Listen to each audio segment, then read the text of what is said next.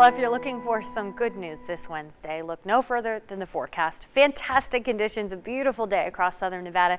Valley View camera just looking spectacular. Blue sky, sunshine, and temperatures that are just as pleasant as it looks outside. Right now, we're in the upper 70s for most of southern Nevada, 78 degrees right now in Sunrise Manor, 79 for Las Vegas, 76 in Pahrump, 79 for Lake Mojave. Just beautiful conditions. Laughlin in the mid 80s. So yes, this is warm for this time of year, but it is feeling really pleasant tucked underneath this ridge of high pressure. It's the reason that stormy weather, the wet weather, is all funneled north of us, that ridge keeping us dry and warm.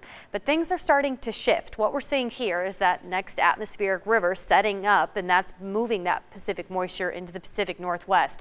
Unfortunately, as this particular storm system moves in, it's going to track to our north. So we keep with the sunny skies and dry conditions through the weekend. But changes are coming. Just takes us until the start of next week to get there with increasing cloud cover and increasing wind speed by Monday. Tonight, however, not much in the way of cloud cover, and you won't notice the wind. The clear, calm conditions take us into your Wednesday night. Temperatures today close to 80 degrees, meaning we're still in the 70s for dinner time. By 9 or 10, that's when we'll drop into the upper 60s, and our overnight lows are back in the upper 50s, very similar to where we started this morning.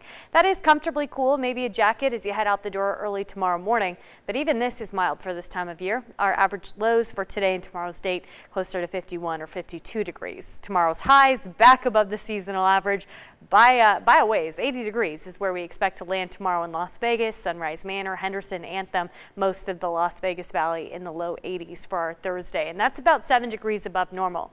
As we head toward the weekend, we expect the warmest day to be Saturday, and that puts us 10 degrees above the seasonal average.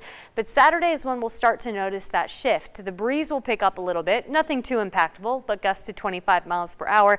And that's as that ridge starts to break down and a trough of low pressure moves in. We expect quite the drop in temperature between Saturday and Wednesday, but the cool down just takes us to average. 70 degrees is where we should be this time of year. That's where we'll land by next Wednesday. The remainder of this week, though, the warm temperatures continue.